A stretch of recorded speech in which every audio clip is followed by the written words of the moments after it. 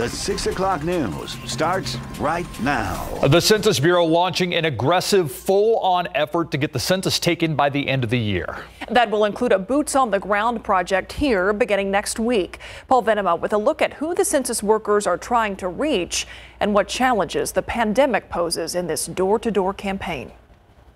Yes, I wanted to see if I could complete my questionnaire on the phone. With a late September deadline fast approaching to get the count completed, the Census Bureau is launching a major push. We need everybody to participate and act now to respond to the census. Vicki McIntyre is the deputy director of the Dallas Regional Census Center. She says that so far 93 million households have responded. Pandemic protocol will be part of the door-to-door push, which is targeting those who've still not responded. We've changed our training to include information on safety procedures, how that they need to back up after they knock on a door, step away from the doors to make sure we're allowing for social distancing.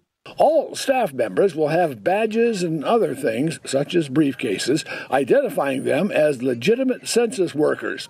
The field data collecting will end on September 30th, and data processing will get underway. Now is the time to respond. It's not too late. You can go online, you can call, and if you happen to still have your paper form, you can fill it out and mail it in. The deadline for the census to be completed is December 31st. Paul Venema, KSAT 12 News. New at 6, details on how the city could use a sales tax to train workers for in-demand jobs. Under the plan presented to the council today, voters would be asked to approve redirecting the 1/8 of a cent that currently funds an aquifer protection program in Lanier Creek Parkways after it expires next year. Garrett Berger talked with Mayor Ron Nirenberg, who is pushing for this initiative not only as a way to recover from the pandemic, but to grow past where the city was. As the COVID-19 pandemic continues, more than 150,000 area workers find themselves displaced, according to the city. Mayor Ron Nirenberg thinks there's a way to help about 40,000 residents find a path to a better career with a workforce development program. It's huge. This will be one of the largest, most impactful economic initiatives ever undertaken by the city of San Antonio as a community. The initiative would be a continuation of a short-term pandemic recovery plan the city council has already approved to help another 10,000 people.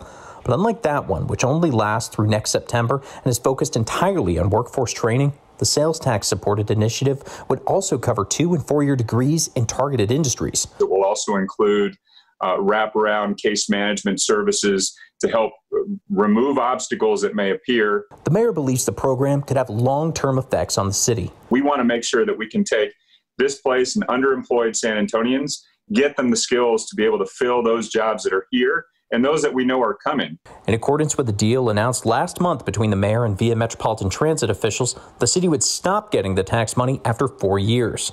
After that, Via officials want the tax dollars to permanently go to the Advanced Transportation District. They're working on their own ballot initiative to make that happen. But to get the issues in front of voters this November, both sides need to act by August 17th. Council members will discuss the city's portion again next week. Garrett Berger, KSAT 12 News. Just because a lot of students will be going back to school digitally doesn't mean they can skip their vaccinations this year. The Texas Department of State Health Services says school vaccination rules are in effect for the 2020-2021 school year, regardless of whether the education is received virtually or in person. That goes for college students as well. Metro health leaders saying skipping vaccinations can lead to epidemics of diseases like measles on top of the current pandemic. They have to register to be in that school and to be part of the education curriculum. They will be asking for an immunization record, so they will know. The Metro Health Clinic will be open beginning August 17th, but to take precautions, they will not be accepting walk-ins. You must make an appointment, and everyone over the age of 2 must wear a mask inside. For those without insurance or a primary care doctor, head to KSAT.com for a list of clinics providing free vaccinations. A new study that UT Health San Antonio researchers are participating in is providing some frightening new details of an inflammatory condition associated with children who get COVID-19. The National Institutes of Health headed up that study, looking into what happens to a small percentage of children who who survived COVID, only to end up in the emergency room weeks later with another serious condition. Ursula Perry has new details about what's now being called multi-symptom inflammatory syndrome of children, or MISC. The study UT Health San Antonio doctors participated in was just published in the New England Journal of Medicine. It's breaking new ground, drilling down into why an extremely small percentage of children end up in the emergency room 3 to 4 weeks after they had COVID-19. And some of the reviews and reports that we read, the patients underwent an abdominal surgery because they thought it was appendicitis, when in fact it was this hyperinflammatory syndrome. The symptoms include a sudden fever, severe abdominal pain, redness in the eyes, and diarrhea. What we're starting to see now, where 3 to 4 weeks after a child has had coronavirus, they will present to the ER in hyperinflammatory shock.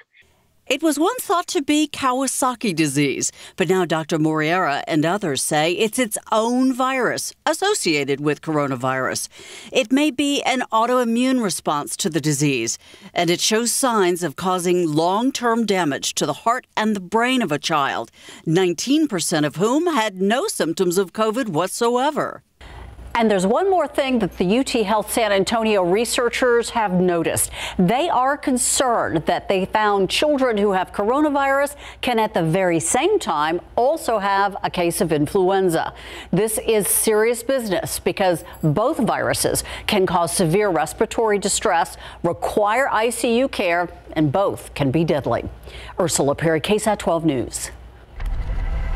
We now know the name of a man killed in a weekend crash on the city's south side. The Bexar County Medical Examiner's Office says 35-year-old Juan Ramon Ramirez Mencia was killed Saturday night along Loop 1604.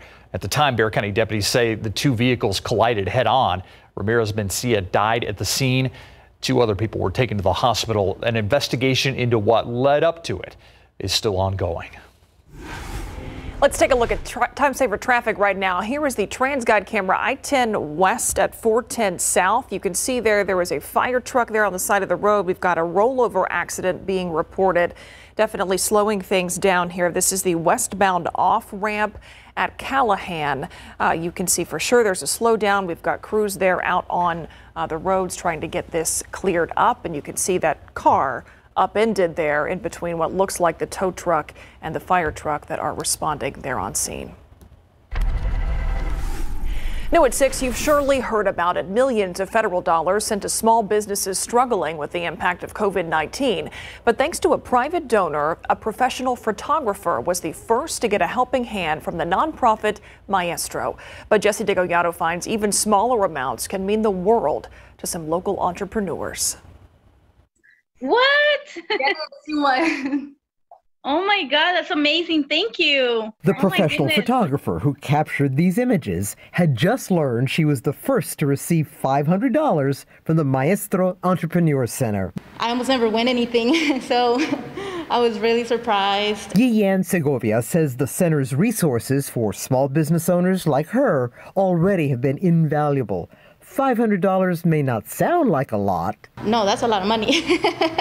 Segovia says she'll use it to improve her skills, maybe take a couple of courses, buy some equipment. By registering her business on the Buy Local Grow San Antonio website, the Maestro Center says Segovia increased her chances of winning. Segovia was the first randomly selected every week through September 23rd. Even if you don't win the $500, I really recommend you registering because you can win so much more than that. Access to the kind of resources she says are critical to a small business surviving the pandemic. We're providing as much information and as much resources as we can so these businesses can pivot and don't have to close their doors. Jesse DeGollado, KSAT 12 News. All right, let's take a live look with live cam. 98 degrees out there. Not a cloud. Yeah. At 5, he called it a bluebird day. So we focus on the blue skies, not so much the temperatures. And the birds, the beautiful birds. Okay, a little distraction. Yeah. You know, I had a really nice nest of cardinals before the hailstorm. Then we got the hailstorm, and they're gone. Aww. It's unfortunate, yeah. You can see the little babies popping their heads up. So hopefully they're okay, but haven't seen them return. I hope they just found a new home. Anyway, Aquifer, no change today. At least it's holding steady, and we're actually 0.2 of a foot above the August average. Here's your pollen count. Mold high at 4,500 and pigweed on the low end at 20. Temperature-wise, well into the 90s, just flirting with 100. 99 in New Braunfels. We're 98 in Castroville, 94 Tarpley, and Port SA right now at 98 degrees. Uneventful this evening. Fairly typical August evening, clear sky, bit of humidity in the air and a light southeasterly breeze. Great conditions to view the space station flyover. 9:16 p.m. Look off to the north-northwest. This one's only going to last 4 minutes. Then tomorrow, other than some morning clouds, a lot of afternoon sunshine and high temperatures right up near 100 yet again. And by the way, it is a CPS Energy Power Saver Day. We'll be stressing our energy grid tomorrow. So CPS Energy always suggests that you lower your usage between 3 and 7 p.m. We'll be back to talk about the 7-day forecast and how hot it's going to get coming right up.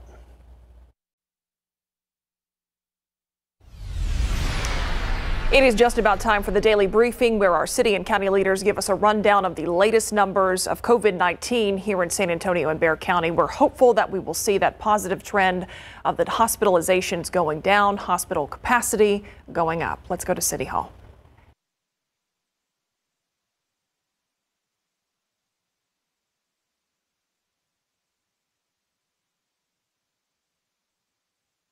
All right, apparently they're having audio problems right now from City Hall. We'll stick with this just for a second, but if they don't get it figured out, we're just going to move on and talk to our friend Adam Caskey about, the triple-digit numbers he's been working on this week. And it seems as if they're having a problem. 41,614 in our community since this began. Our 7-day rolling average now is 397, which is, again, going in the right direction. But, again, please stay vigilant. COVID-19 is still in our community, and if we keep up the mask wearing and physical distancing, we will avoid another spike in cases. It's critically important, especially as we get towards schools and Labor Day, that we get transmission down as low as we possibly can. That allows the testing and tracing and isolation to really be effective and for us to get a handle on this pandemic. So the bottom line is, don't fumble at the end zone. Our area hospitals have admitted now 68 new positive patients since yesterday. The average number of COVID hospital admissions over the previous 7 days is 71. So we're dropping a little bit in hospital admissions, and that is a good thing. We have 14 new deaths to report tonight, which brings a total to 394. That also is part of the log that we're coming down from the cases investigated from the state data. That includes 7 Hispanic males in their 30s, 40s, 60s, 70s, and 80s, 2 white males in their 70s and 80s, 1 black male in his 50s, and 4 Hispanic females in their 60s, 70s, and 80s. And please remember, again, want to emphasize that each of these people that we have lost is a neighbor, a loved one, a friend, a family member, a colleague, and keep them and their families in your prayers. Over in our hospitals tonight, we're reporting 817 people in the hospital, down 21 from yesterday. 345 are in the ICU, that's up 9 from yesterday, and 238 are on ventilators, up 4 from yesterday. 49% of our ventilators are available, as well as 13% of our staffed hospital beds, and our hospital system remains under severe stress. Let me turn it over now to Judge Nelson Wolf. Yeah, thanks, Mayor. And the 340 that we're reporting today, COVID cases, that sort of backed up from yesterday and some light reporting from Sunday. So that number certainly does look better. And we are doing better in our hospital systems. We did verify that 24% of the COVID cases that are in the hospital come from outside of Bexar County. The STRAC region, I think region is about 22 counties. But we were also bringing in people from Laredo, as far away as Laredo. I think they brought in 11 of them from Laredo today. So that number is a pretty accurate number to be able to say. And our total hospitals were taken up with 35% with COVID patients. Now we're down to 21%. So those numbers do look better. But as the mayor says, we still got a long, long way to go to get back where we were before things came unhinged and the face mask was done away with. While we're doing good there, we're doing worse in the jail. We had brought down our COVID cases in the jail to 20, maybe 30 days or so ago. But each day is creeping up, and now we're 129 in the jail have COVID. And it's getting very, very frustrating as that number goes up because of what the state's done to us. 390 paper-made prisoners are ready to go to prison, but they're not taking them. We have 96 people that have been adjudicated and said they should go to state treatment beds. They're still sitting in the jail because they're not making the beds available. And we have 649 in the jail that would have been PR bond, personal recognizance bond, which carries responsibility with it, I might add. They're there because of what the governor did in changing the directions and overruling some of the judges. He did that order back on March the 29th.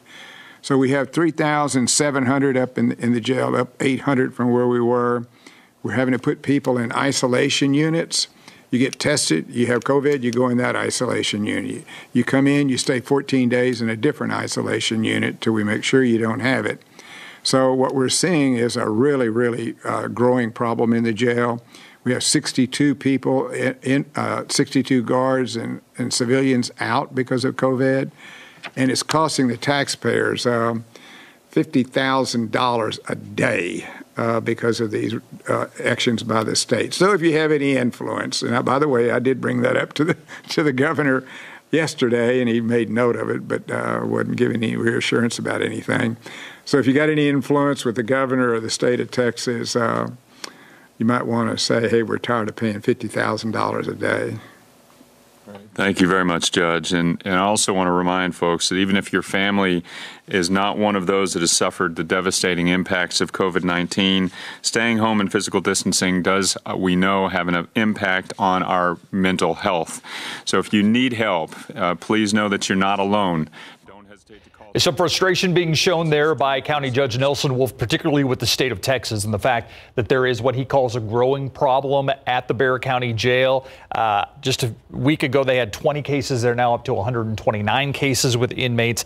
And he blames the state for the majority of that, for not taking some of the people that are available to be transferred to state-run facilities. The state is not taking those transfers right now. They haven't for quite some time, and that is causing what he believes is a problem in the jail, and he's saying it's costing taxpayers $50,000 a day because of the state not taking some of these transfers. Meantime, in today's daily briefing, we are continuing to see good news trickle in, some positive trends. The 7-day rolling average is now down to 397 cases here in San Antonio. The hospitalizations, that number does continue to trend downward. We also did hear Judge Wolf say that 24% of COVID patients currently in Bexar County hospitals are actually patients from outside of Bexar County. That's again one of those discrepancies that they have been working on trying to refine. So I thought that was worth noting in today's stats as well. All right, let's switch to weather right now. Let's talk about it. Like I said, some of the triple-digit numbers that Adam Caskey has been dealing with over there. Adam. Yeah, and at the airport officially in San Antonio, 99 for the high temperature today. So just shy of the triple-digit mark. The record being 104, set back in 2013, and the average high 96. And we had nothing but sunshine throughout the midday and afternoon hours. There was some activity northeast of town. Far to the northeast, talking Dallas, Texarkana, now down into Louisiana. Nice little disturbance in the upper level flow. Too far away from us, too far removed to give us any energy and boost to our atmosphere. Big Blue H upper level high, that's settling in instead. And, well, we all know what that does to our rain chances. Unfortunately, looking pretty bleak here for the foreseeable future. I have a 10% chance in on Saturday. That's about it, and mainly along the coastal bend. Otherwise, temperatures right now, Abilene, Midland at 100, Del Rio 103, 98 here in San Antonio right now, along with Cotulla. And in the hill country, we're generally in the mid-90s. A bit of humidity in the air. It's noticeable, it's not oppressive, and it's not enough to really boost the heat index and really kick up the heat indices anything more than a degree or two from the actual air temperature. So tomorrow morning, 77 to start the day. Some morning clouds, then a lot of sunshine by the midday and afternoon. Sunny and hot, right near 100 again for the high temperature. We get on into Friday and the weekend, no big changes, right near 100, give or take a degree. There's that 10% chance on Saturday, maybe a rogue pop-up, but we think most of the activity is going to be along the coastal bend Saturday and Sunday. Otherwise, we get into next week, and I think we'll really top out and max at 102 on Monday. So no big changes temperature-wise, and right now, no big systems to bring us any good chance of rain. I'll have an update on our space station flyover for tonight and how you can see it coming up later. All right. Thank you, Adam. All right, the Spurs are competing in the bubble. There's no doubt about that, but these losses, wow. Hard ones. Yeah, wow, and especially today when Memphis loses, so the Spurs have another opportunity to pick up some ground on 8th place Memphis Grizzlies. I'll tell you what, like Spree said, man, the Spurs are playing, but they come up short again today. Plus, Jeff Traylor, UTSA head football coach, talks about the toughest challenge heading into fall camp. Coming up.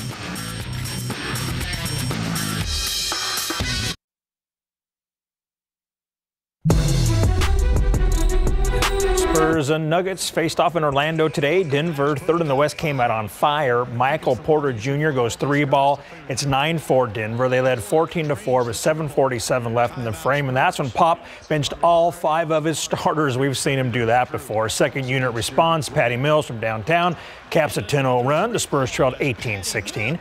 Rudy Gay now ties it at 26-all with a deep 3 from the weak side. Denver led 32-28 after 1. Second quarter, Derek White drives, stops, and makes a tough layup under the rim and 1 free throw good, and it's 47-41 Denver.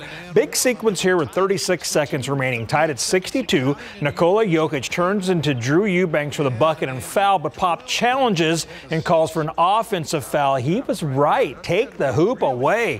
Moments later, Keldon Johnson sinks a 3, and it's 65-62 Spurs, your halftime score. Now Spurs open the third quarter on a 6-0 run. Joker with a bad pass. DeMar pokes it away. DeJounte Murray tracks it down and lays it in. 71-62 Spurs. Timeout Denver. Tied at 87 now. Keldon Johnson feeds Eubanks. 14-foot hook shot. Spurs go up 2, and we're tied at 89 after 3. Fourth quarter, Jakob Poeltl ties it at 97, but Denver would pull away after that to beat the Spurs 132-126. Most teams score over 100 points. There's a lot of mistakes made, right? So there's always things to clean up. Team that wins a championship will look at a film and have a lot of things to clean up. Everybody's going to turn it over, miss shots, get backdoored, not block out. It's all the same stuff. Spurs will face the Utah Jazz Friday at noon local time. Now, Memphis played Utah this afternoon without Jaren Jackson Jr., who's done for the season with a meniscus tear. Third quarter, Grizzlies' Ja Morant ties it at 70-all with a triple try. He had 20 points. Fourth quarter, the Jazz pull away, tied at 102. Mike Conley Jr. for 3 in the lead for good. Utah comes from 13 down to win 124-115. So Memphis' 5th straight loss overall and 4th in the bubble. So the Grizzlies hold on 8th place is down to 1 game on 9th place. Portland, the Spurs are 2 back and certainly missed a great opportunity to pick up some ground. UTSA football scheduled to kick off fall camp on Friday morning under first-year head coach Jeff Traylor. It's been a long time coming after COVID-19 wiped out spring ball. On top of that, the virus is messing up their schedule. Their 2020 season opener, September 5th at LSU, was canceled after the SEC went to conference-only games, and they also lost their Week 2 game, their home opener with Grambling State, when the Southwestern Athletic Conference chose to move football to the spring. Today, during a Zoom media session, Coach Traylor discussed some of the challenges he's dealing with. The hardest part is we don't know exactly when we're going to play. What if a game jumps up August 29th? What if we don't play to September 12th? So that's been the hardest part, to be very honest with you. The second hardest part is, like for breakfast, only half of them can be in there at a time. So you've got to double schedule breakfast. You got to double schedule lunch. You got to double schedule supper. You got to double schedule meeting time, because we can't all be in the building at the same time. UTSA Athletic Director Elisa Campos said in a statement the program remains committed to a 12-game schedule. As of now, the Roadrunners' first game is Saturday, September 12th at Texas State. I thought for sure when he said breakfast, he was going to say, like, what to have for breakfast, you know? Right. Yeah, we've got things like breakfast. Breakfast, lunch, dinner, you know. Cereal, waffles. It's a tough decision. Thanks, Larry. You got We'll be right back.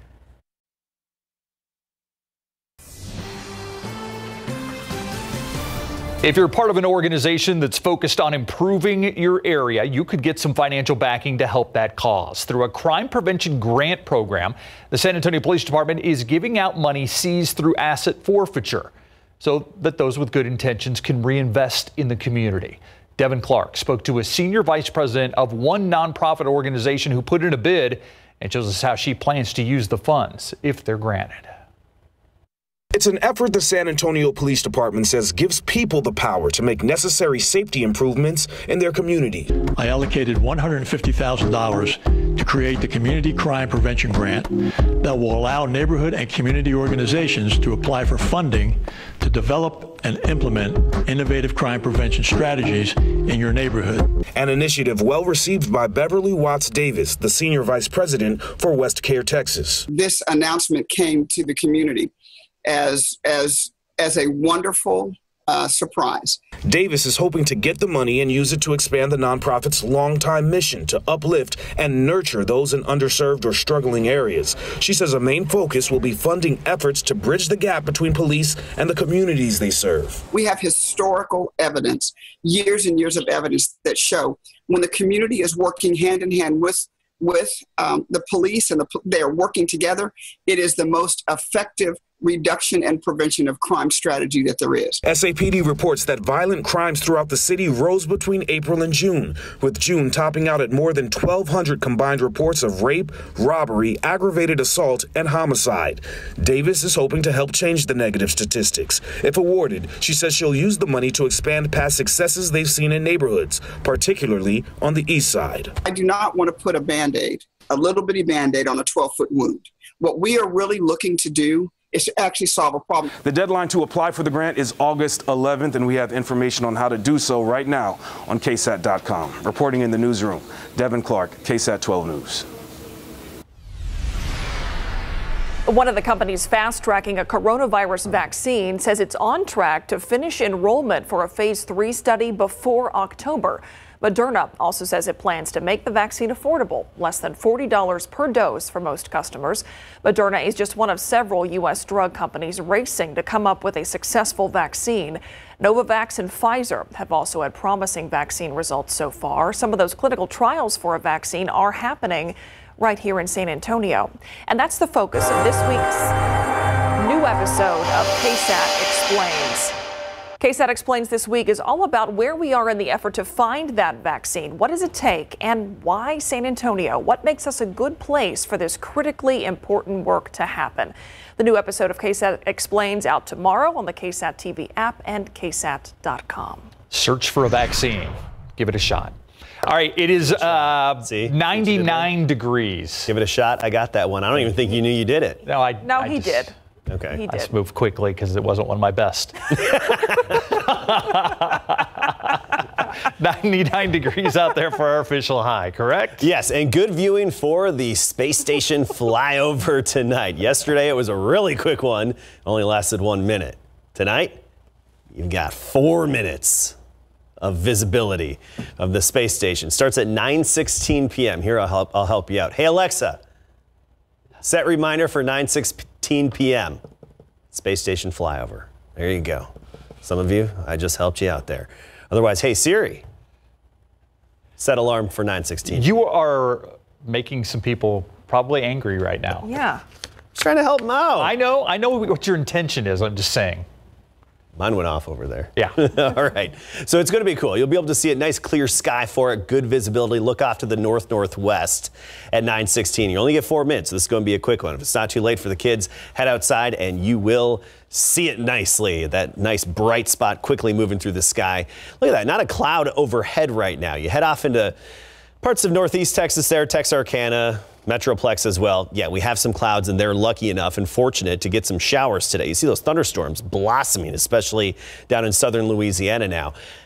But for us, Upper level high, little too close. It's deflecting that energy and activity too far out of our area. We were fortunate on Monday, but now that activity's out of here and the energy is too far to the east because the big blue H is taking over our weather pattern again. And it's going to be that way for several days here. As for the tropics, there's one little cluster of unorganized thunderstorms. It's going to have a really tough time developing into anything. National Hurricane Center is giving it a 10% chance. That's this little cluster just west of Bermuda. It has some stronger upper level winds that are moving overhead, and that tends to cut these systems apart before they can really develop, and a little bit of dry air, not to mention just a touch of Saharan dust there. And typically research indicates that the Saharan air layer, the dust in the air from Africa, will inhibit the development or real strengthening of those tropical systems. So that plays a role as well. Speaking of the dust, you look over the Caribbean now, Puerto Rico area as well, and there's this little batch of dust that's going to be moving westward. I think we'll be okay until we get to Sunday. Brief period of time. One day is when we're expecting this dust to push overhead, and it's going to be a fairly thin plume, not a very dense area of dust, but just enough to be a little noticeable as we get into Sunday. No dust out there right now. 98 degrees, dew point is 62, so a bit of humidity, but it only adds 1 degree to the heat index value. We're 93 in Beeville, 94 in Kerrville. For the most part, 90s. Del Rio an exception at 103 in Dryden right now at an even triple digits. So when we wake up in the morning, or I should say at sunrise tomorrow morning, about 7 a.m., 70s, mid to upper 70s for a good portion of South Texas, into the lower 70s in the hill country. So Rock Springs 73 tomorrow morning. Then by the afternoon, we do it all over again, get right up near 100, give or take a degree or two. Hondo about 102, Cotulla 101 tomorrow, and New Braunfels at 101. Right near 100 here locally around Bexar County. Timberwood Park, we're thinking 98, Bernie 97 tomorrow afternoon. Meanwhile, 100, Lasoya and even Elmendorf, triple digits along with Lavernia. Other than some morning clouds, bright sunshine again tomorrow. Clear sky, sunny, and of course noticing the heat. This is, climatologically speaking, the hottest time of the year here in San Antonio. And tomorrow, it has been calculated that tomorrow is going to be an extra stress on our power grid. So CPS Energy always recommends on these power saver days to lower your electricity use between 3 and 7 p.m. That's during peak demand. All right, looking ahead, 10% chance of a pop-up shower or two on Saturday. Otherwise, no big changes, just more of the same. And we repeat this weather pattern. All right, thanks, Adam. San Antonio Mayor Ron Nirenberg live with us up next. Separating the facts from the fear that is out there. It's one of the things we try to do with the KSAT Q&A and get some of your questions, our questions answered. And as he does every Wednesday, we are joined by San Antonio Mayor Ron Nirenberg, who joined us live after the briefing. Mr. Mayor, thank you for joining us. It's been a time where we have seen numbers added, numbers taken away, some confusion about what's happening with the state. Metro Health admitting that there were some double counts recently. How frustrating is that for you when you want to keep the focus on masks and social distancing and washing your hands and the fact that we are in a pandemic? How frustrating has that been? It is frustrating on a number of levels. I would say, number one, we have a very high standard of accuracy and timeliness that we've established during this pandemic. And the truth of the matter is, people are stuck in home and looking at this data on an hourly basis sometimes and want to know the latest. And so there is an expectation set on the part of everyone in this country now that we need some information and we need it now. We put some of the health professionals on a little bit of a bind though, because if it weren't for this pandemic, some of this data would be coming to us and clean and verified over a period of years, not a period of hours. So we're condensing this. I will say that what has complicated this entire process is that the state of Texas has changed the methodology by which they report data more than twice with regard to deaths, with regard to how we count positive cases. And some of that is in conflict with not only the CDC and cities around the country, but also with our own standards of accuracy. When we reported data, whether it's a positive case or a death in this community, we want to make sure it's factual. And sometimes, and quite often over the last couple of weeks, what we're getting back from the state is not that. Mayor, you talk about your frustration, and you mentioned two people looking at this information. We're all trying to make decisions about our daily lives, let alone the big decision of back to school, based on an accurate depiction of where we are at this point in this pandemic. So what's your message to people watching this at home, people who are looking at that data at home? What's your message to them about how they should be interpreting all of this confusion, and also the city's effort to try to make this as accurate as possible? So people should feel confident when you go to covid19.sanantonio.gov, you will see a complete and accurate picture of where we are. But we've been cautioning folks from the very start, don't get caught up in the daily case numbers, because what we want to do is look at trends. And what we are seeing in the trends has remained true throughout this entire period. We've seen a bit of a peak back in April, which came down because we all started getting devoted to physical distancing and mask wearing. Then we saw the spike that occurred as a result of the reopening speed of Texas and the lowering of the face masks, as well as the limiting of local authority. And we saw a huge spike and an acceleration of cases.